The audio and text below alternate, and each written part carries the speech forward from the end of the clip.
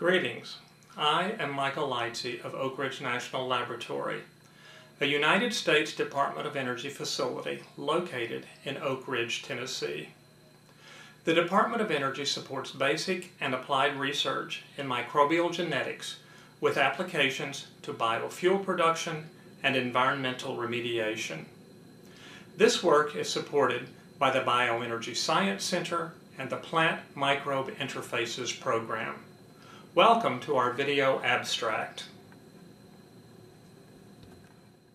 In our study, binding motifs in bacterial gene promoters modulate transcriptional effects of global regulators, we consider the computational prediction of gene transcription levels in bacteria.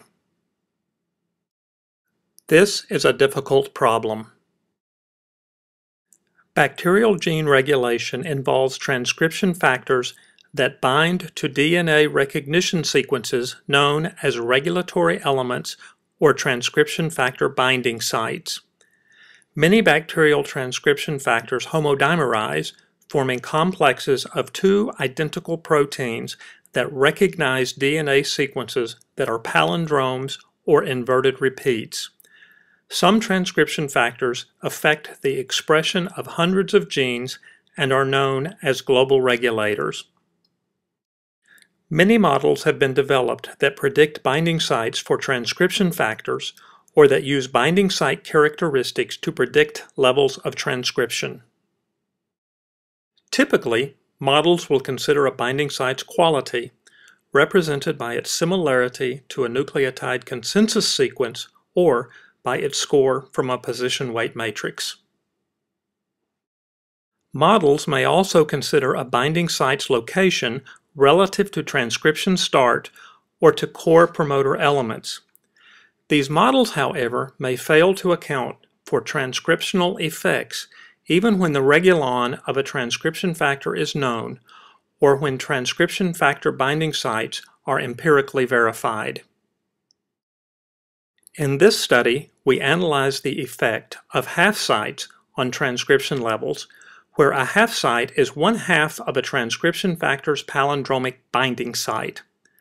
This figure shows the consensus binding site in E. coli for the global regulator CRP, a sequence logo illustrating nucleotide base conservation in the binding site, and the consensus half site. We hypothesized that the number of half sites, or binding motifs as we call them, plays an important role in transcriptional regulation. We use empirical data from microarray experiments, including a study of the shift from aerobic to anaerobic respiration in E. coli, which determined gene expression levels for a wild-type strain and an ARC-A knockout strain. The ratio of these expression levels provides a measure of the impact of the ARC-A transcription factor on gene activity. We then compute the correlation of gene activity induced by a transcription factor with quality of long binding sites, counts of binding motifs in the gene promoter and the gene body, and location of binding motifs in the gene promoter.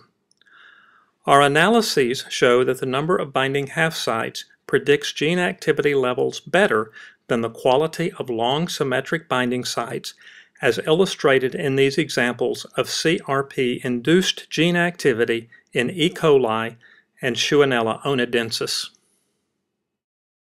Thank you for your interest in our work. For more information, please access the full paper or contact me directly at Oak Ridge National Laboratory at this email address.